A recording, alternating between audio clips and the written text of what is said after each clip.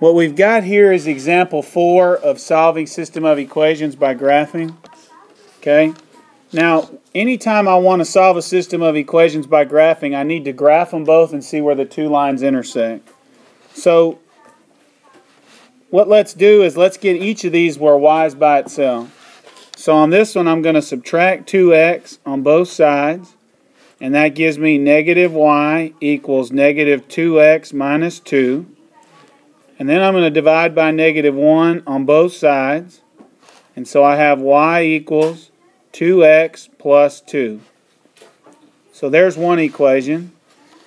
Now on this right equation, you can see that they've already got y almost by itself. The only thing I've got to do is what? Divide everything by 3. And when I do that, I get y equals 2x plus 2. Right? Yes.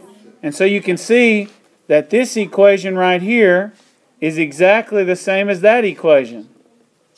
Isn't it? Am I right or wrong? Right. Because here's y, and I divided 3 on everything so that I could get the y by itself, right? Here's y, and I'm trying to get it by itself. Well, I did, didn't I? And so what you end up with is both equations are exactly the same.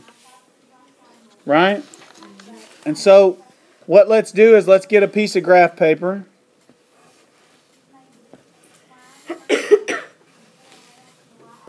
And let's graph both of those. Now, they're not even two different lines, are they? They're the same what?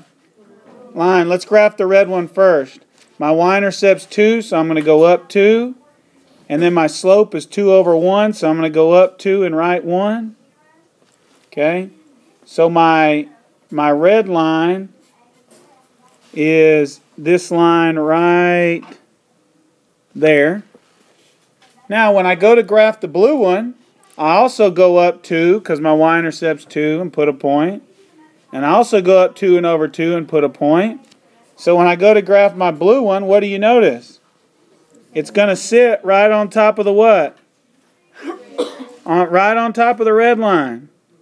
Okay, well if that's true, if the blue one sits right on top of the red one, and I've told you that in system of equations, where they intersect is the solution, well where do these two lines intersect?